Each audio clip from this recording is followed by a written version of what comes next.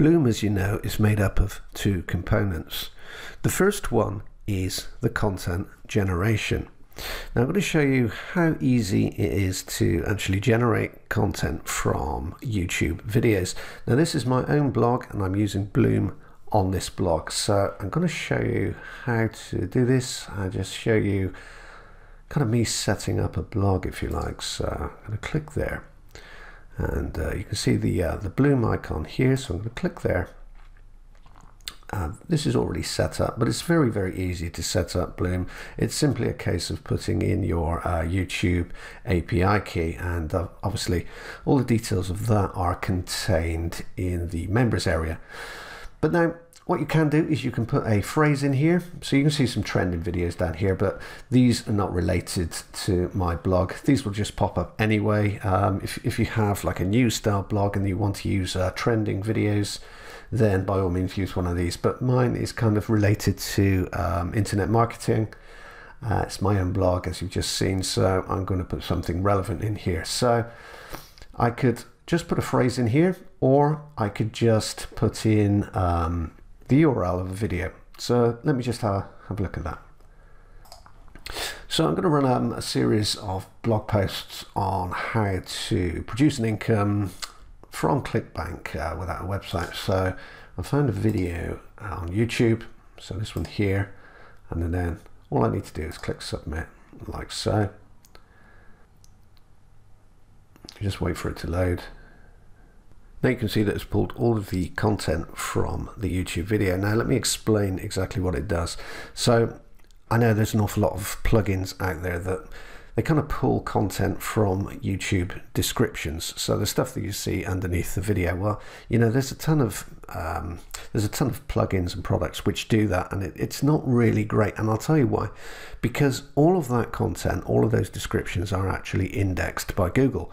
So that means if you're using that content, then you're not going to get any kind of SEO increase. In fact, you may actually find yourself penalized for using a lot of duplicate content. Whereas what BLOOOM does is it takes the content from within the video. So this guy here, for example, he's speaking, so all of his words are transcribed here. So BLOOOM actually uses the spoken word from within the video, and it does that through closed captions and subtitles, which are not indexed by Google. So that means you can take all of this. Let me just show you this now. So if I select all of that, I know it's a bit of a mess at the moment, but if I just select all of that and copy, and then if I go over to Copyscape, let me just log in again.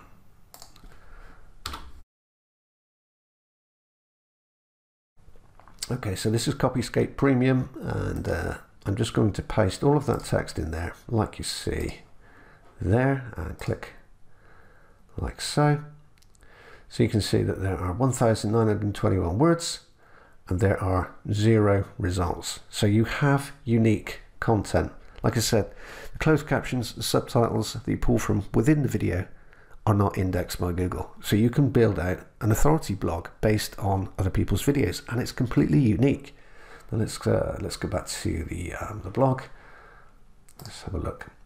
Now obviously if you were just putting up a blog just to kind of rank and just to put your AdSense ads in there, then you know, you could pretty much use it like this, just separate it up a bit. I mean, it's not in paragraphs at the moment, so you will have to do that. But you can see how simple it is. What you can do is you can just paste that into a document and just mess about with it, edit it in this editor here. Let me just cover the other aspects first. So it pulls the title, so you can change that if you want to. And it pulls the tags, so all of the tags from the YouTube video. It pulls the thumbnail. So I'm not going to use this guy's thumbnail, obviously. So I'm just going to click there. Now what you can do here is you can upload your own files. If you don't have an image in mind and you just want to do this quickly and do this free, really, what you can do is if you click on search image, and this is all included in BLOOOM, then you can search through free image galleries such as Pixabay, I think it is, but let's just say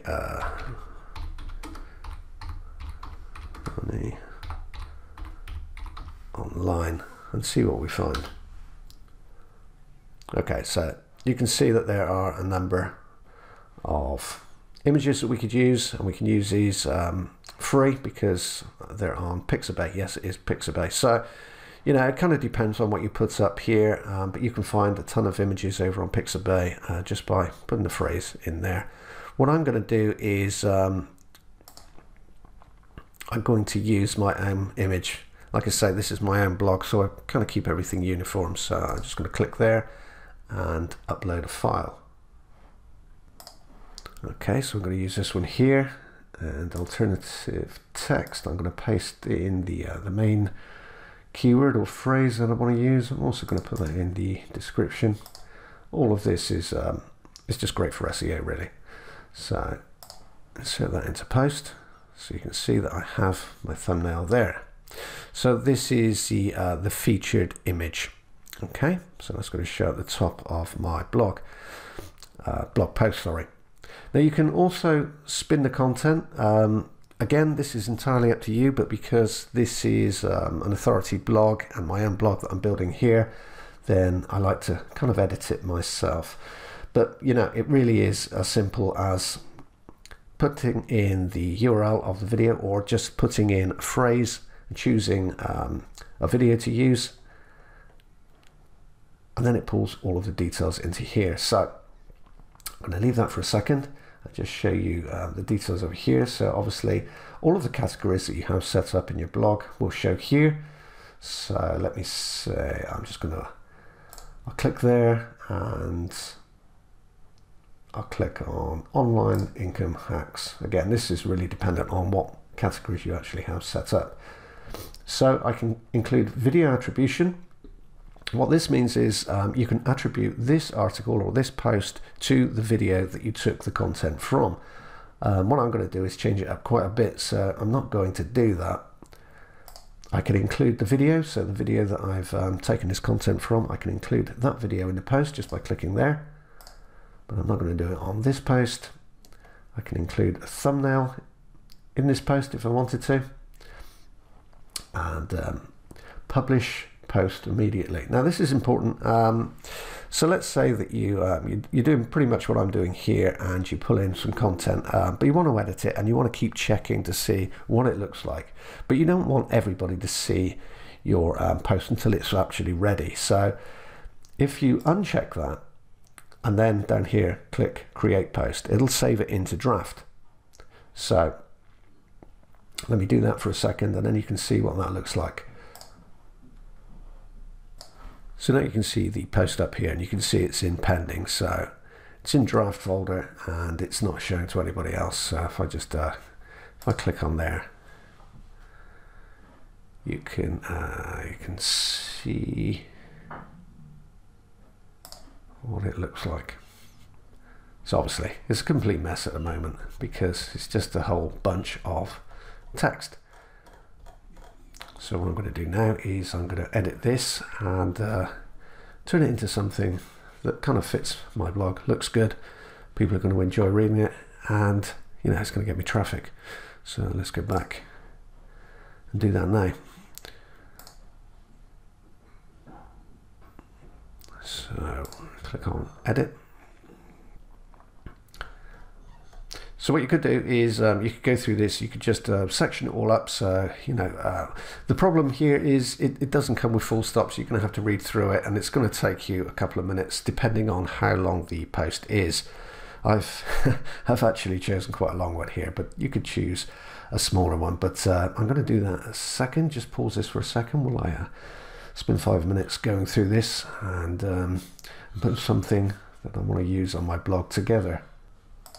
Okay, so that took me, well, probably a little bit longer than I would have liked. It's taken me about 5 minutes to put this together, but you know, even so, 5 minutes, it's not long when you're putting together a great post.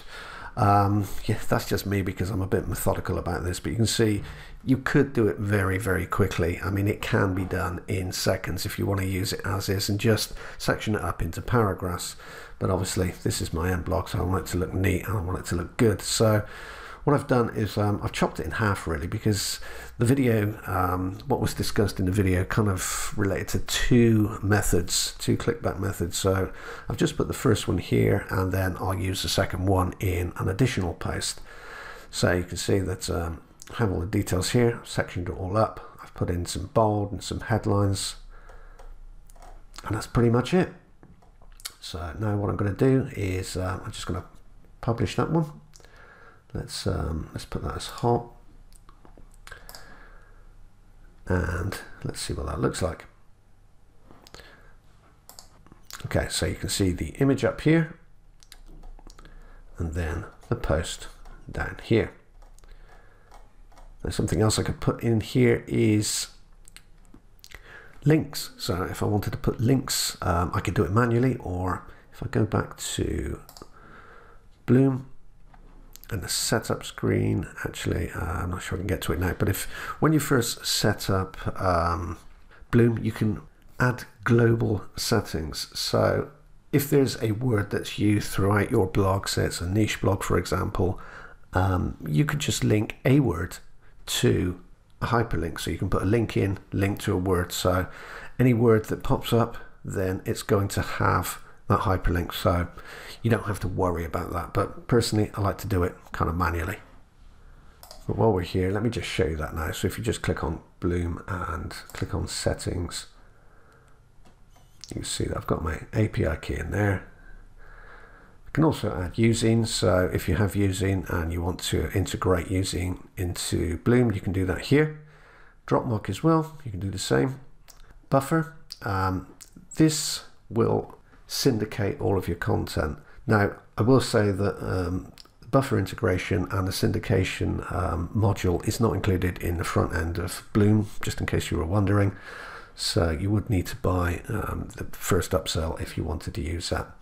But here is the special words. So as I said, if you had a number of words that you wanted to trigger a hyperlink, so you can put in hyperlinks, text links throughout your posts, you just put the word in there and the link in there and click add. And this is a global setting, so every time that word is used on your blog, then that hyperlink will pop up. And there you have it. So very, very easy to produce content. Like I say, what I've shown you here is just the content generation aspect of BLOOOM.